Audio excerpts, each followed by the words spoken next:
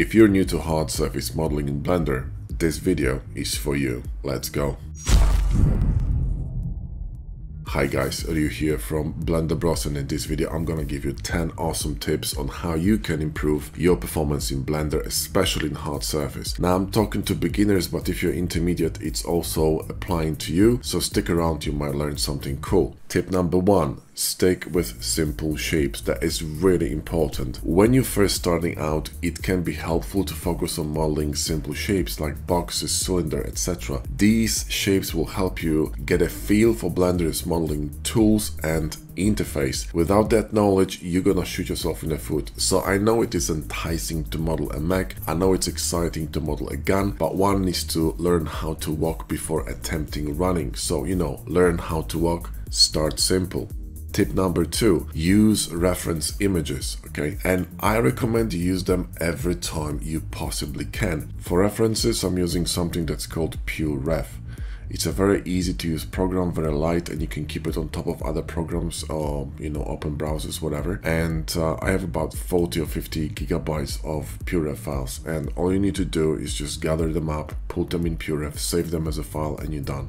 And you can create a lot of categorized libraries that will help you to, to create new models and come up with really interesting ideas. So I'm gonna open one of them, and you can see I have a lot of references here for bots and mechs. So if I wanna create, let's say, I don't know, a mech joint or a mech leg, I have a lot of different references. I can look through them and, kind of search for an anchor that's gonna grab me and say, hey, this is pretty cool. How about we're gonna create something in that style, but with a twist, okay? And this is how you can expand your skills for hard surface modeling. That's the best way to develop your visual library in your brain and train your brain to see and understand mechanical design or hard surface in general. It will tremendously help you with building your skill. Tip number 3. Use the correct modeling tools. Blender has a variety of modeling tools, each of which is designed for a specific purpose. Make sure you're using the right tool for the job, as it will make your modeling process much easier. Start using add-ons, guys. I started using add-ons day 1. 5 add-ons: Hardops, Box Cutter, Machine Tool, Mesh Machine, Keydops. No excuses, okay? You can always learn the basics at the same time learning add-ons, because it's all about efficiency. Add-ons are a definition of efficiency, and trust me, you want to be efficient because time is everything. Tip number 4, don't try to learn everything at once. You will learn nothing and waste your time. Key to learning anything is focus and consistency, okay? So focus on hard surface menus, tools, and slowly build your own workflow that you will feel comfortable with. Only then you can start expanding. Okay, so if you know what you want to do, I don't care if it's hard surface sculpting or fucking cat grooming, okay? Just focus, all right? Focus on one thing. So structured content here is the king, and let me tell you, we have something fantastic for you. We have a free course. That's right, free course. It's called Jumpstart Hard Surface in Blender, and it will give you all the tools and more to really structure the knowledge in your brain and teach you the proper way of thinking and working in hard surface from day 1. You don't need to know anything about Blender to jump into that course. We will teach you literally everything you need to know, from the menus to the rendering. So go ahead, click on the link in the video description, grab the course. It's brilliant. You will love it. Tip number 5, use Boolean operations. Booleans are awesome, okay? And they will create angles, but no one gives a shit. The key here is design, efficiency, shading, and the final product, okay? If you have to create something for a specific reason, like animation, bending, curving, VFX, then you need to follow specific guidelines. But if you just creating, game assets or even something for your portfolio, it doesn't matter. Use Booleans because they're quick, okay? They can be very, very powerful. And the king here for these tools will be Hardops and Box Cutter, of course. These are the add-ons that we use all the time. If you're interested, links are in the video description. And we also have a free course that can teach you how to use these tools. It's called Sci-Fi Terminal in Blender, and the link is in the video description. Tip number 6, use bevel and weighted normals. Now the bevel modifier allows you to add this roundness to details, to hard edges, because nothing in real life is infinitely sharp, and corners in Blender are infinitely sharp. No matter how close you zoom in, it's gonna be infinitely sharp. You want to round that up to make the light bounce off of it, it will basically define edges and create way better kind of a definition of a form.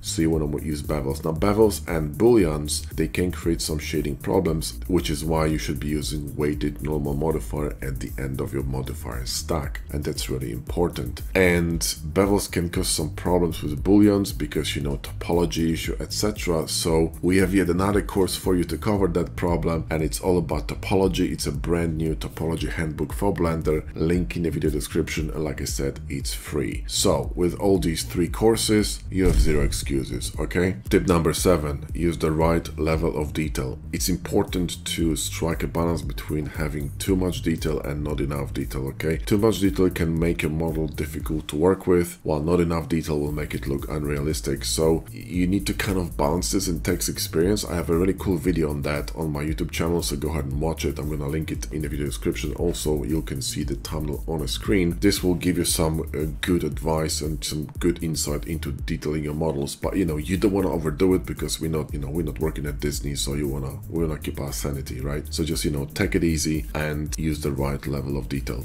Tip number 8, don't worry too much about topology, okay? Especially at the beginning. Instead, focus on getting the shapes and proportion of your model right. This is really essential. You can always fix topology a bit later on. If there is something major, yeah, sure, go ahead and fix it. But if it's minor, don't worry about it, okay? So don't stress about it because you will focus on details, whereas you're supposed to be focusing on the whole overall picture. So get the proportions right, and then you can fix the details. Do you see what I mean? Tip number 9, learn basics of rendering and lighting. That is really crucial. I can see 95% or more of people skipping that step, and that's why they are stuck. Okay, it doesn't matter how good of a modeler you are, you need to be able to present your work well. And let me tell you, even not a specifically advanced model can look better in a good light with a good camera angle, good post-processing, that really complicated and advanced model, because it's all about the package. It's all about how people see that. It's all marketing, guys, okay? So you can do wonders with one light. You don't need anything complicated, okay? One light. 90% of my images on my ArtStation are done with one light, okay? Give me one light and I can do anything. So when you master one light, you're good.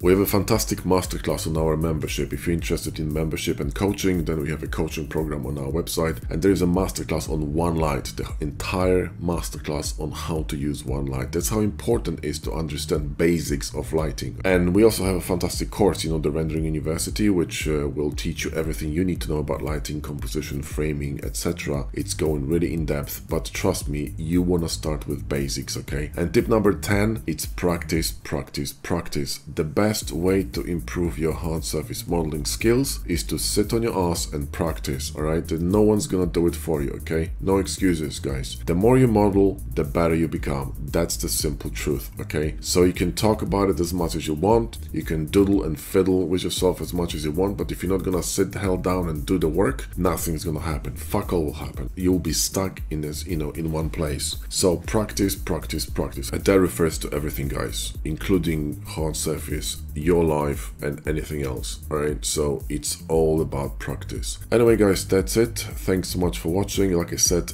all the links to the free content are in the video description. There are 3 courses you can choose from, and I highly recommend, if you're a beginner, to start with the Jumpstart because it's fantastic. It will give you a really strong foundation for your future journey in Blender.